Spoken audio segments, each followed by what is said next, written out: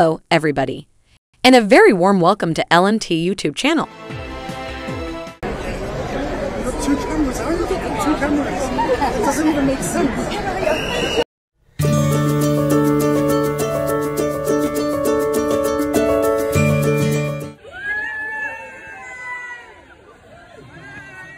What do Americans think about Prince Harry marking the 10th anniversary of the Invictus Games? As Prince Harry left St. Paul's Cathedral, where his parents King Charles III and Princess Diana wed in 1981, the prince took a short walkabout in the surrounding area, shaking hands with well-wishers gathered there. He shook his hand, and regardless of what's gone on with the royal family, he's still part of our institution, he's still Harry. I still love them, but I wish they mend things up. You know, it's sad for me, so yeah. The handshake interactions served as a reminder of his duties as a royal representative. While the church service celebrated the accomplishments of competitors in the Invictus Games, it also reminded those present of the larger causes that the games support, such as honoring injured veterans and fostering the human spirit of resilience. Are you guys on holiday? Yeah, for a wedding. Nice to see you.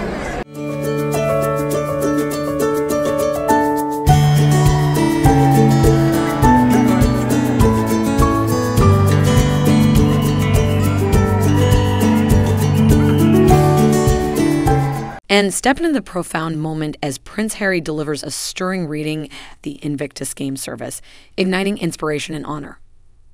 Join us on LMT channel to witness the power of resilience and unity embodied in his words. There are varieties of gifts with the same spirit, and there are varieties of services with the same Lord, and there are varieties of activities, but it is the same God who activates all of them in everyone.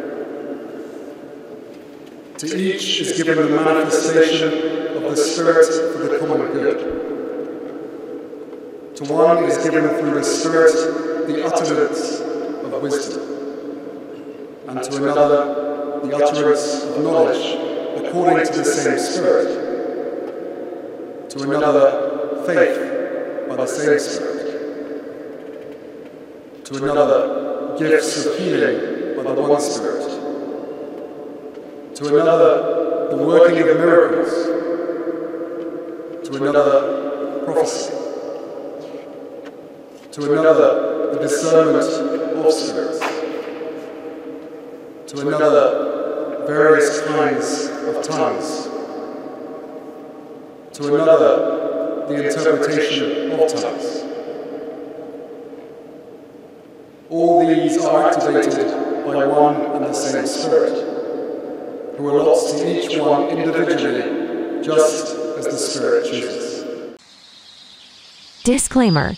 Everything in this video, and all of my videos, are my opinions based on detailed research that I perform. That said, I would recommend doing your own research before you make up your mind. Thank you.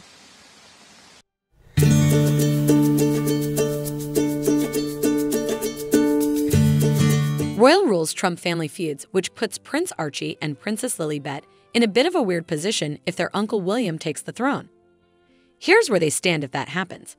Since King Charles III's cancer diagnosis was announced in February 2024, the news has been impacting the monarchy and will continue to do so no matter what transpires.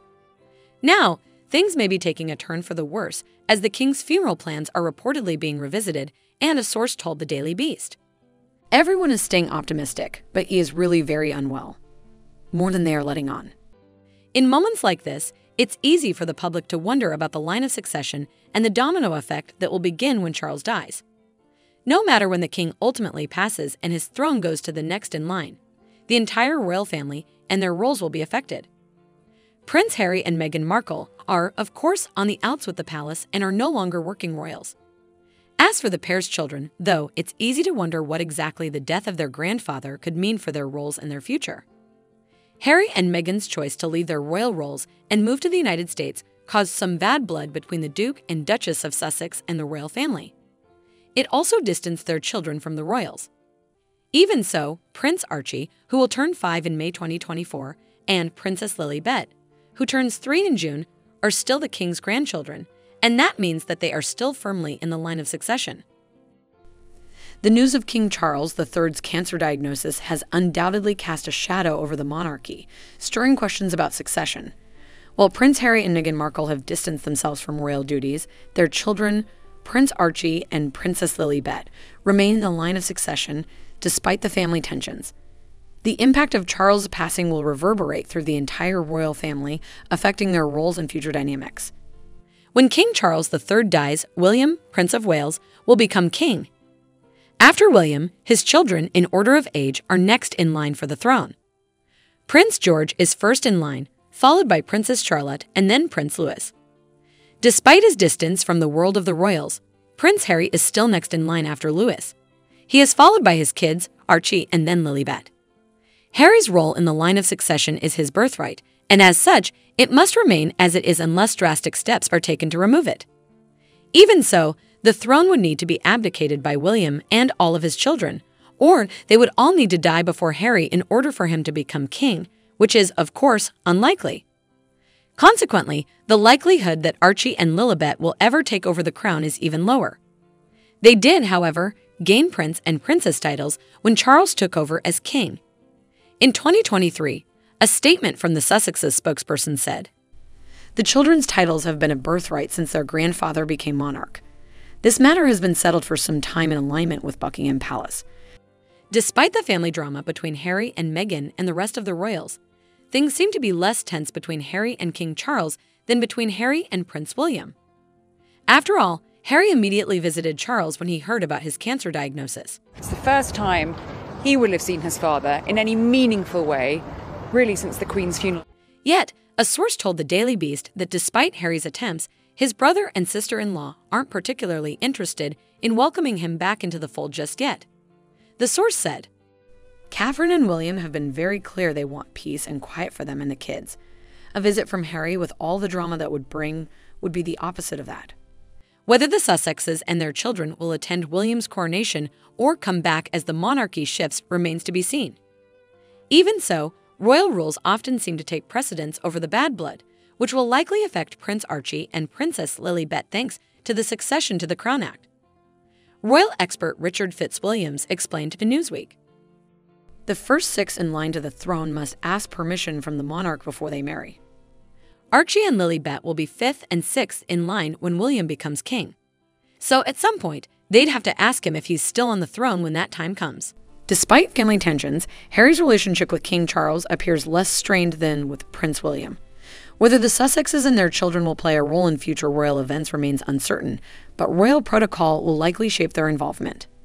As for Archie and Lilibet, they will inherit prince and princess titles and maintain their place in the succession, though the likelihood of them assuming the throne is remote. Stop.